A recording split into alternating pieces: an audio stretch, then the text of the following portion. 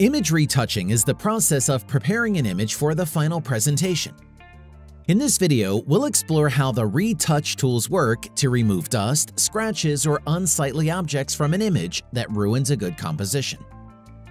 Before starting, it's a great idea to duplicate your image so you can retouch your photos non-destructively. You can access the Retouch Tool panel right here, or tap R on your keyboard.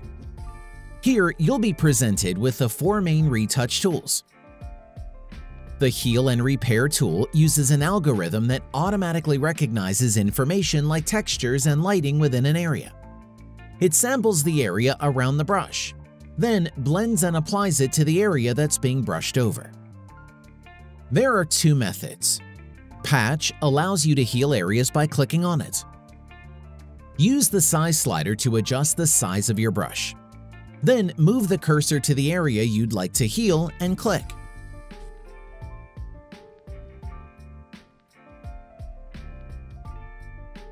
Use the Show or Hide Layer function to compare the original and retouched image.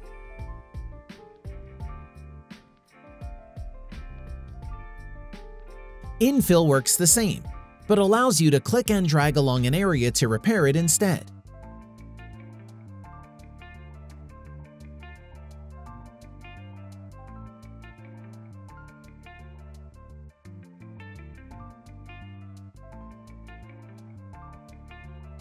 Next, the Clone Stamp tool clones pixels from one area of the image to another.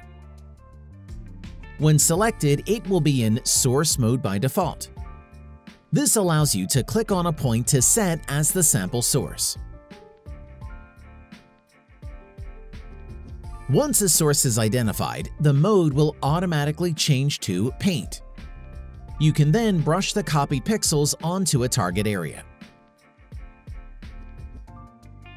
The Brush Preview window shows brush appearance as you adjust the size, softness, and transparency.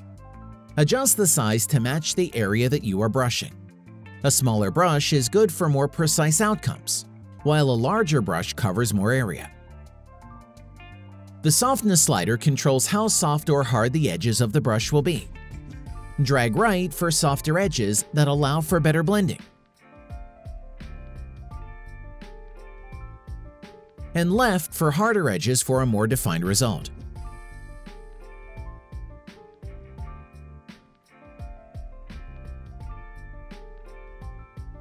Transparency controls the opacity of the brush.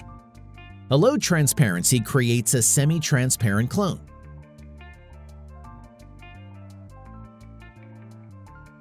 A higher or full transparency creates a more solid clone. For best results, always experiment and vary brush size, softness, and transparency.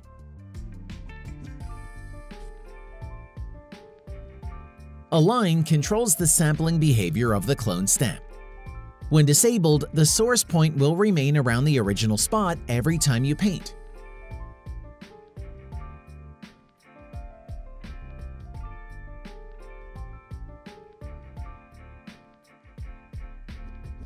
With Align enabled, the sample cursor follows the direction of the clone destination at a fixed distance. When cloning, you can quickly switch between the Paint and Source modes by pressing the Shift key.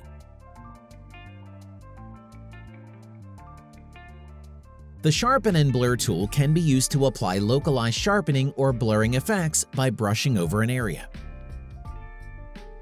Brushing with the Blur mode will make subjects look softer. Adjust effect strength with the Strength slider. Try to keep the values low to maintain a more natural result. Brush over the areas you want to target while avoiding the areas that you want to keep intact. Sharpen enhances the definition of edges in an image. It makes images pop with more contrast. Use it in areas where you'd like to improve detail. Brush over the targeted areas to apply the effect. Keep in mind to not over-sharpen.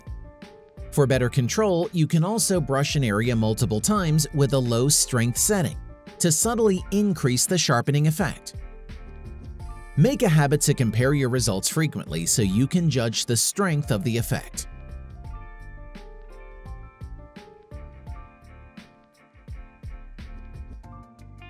Finally, the Dodge and Burn tool allows for localized contrast adjustments by brushing over specific areas. Lighten brightens areas of an image. Choose from 3 different ranges to target either the shadows, midtones, or highlights. For this demonstration, we'll choose mid and slightly increase the strength. Brush over the areas here to apply subtle highlights. Finally, darken darkens areas of an image. We'll set the range to dark this time to target the shadows and make it more intense. Reduce the strength to keep the effect subtle. Dodging and burning helps in making a flat image pop, but try not to over-dodge or over-burn. And that concludes the Retouch Tool feature. Always remember to apply in small increments for better control to keep the image looking as natural as possible.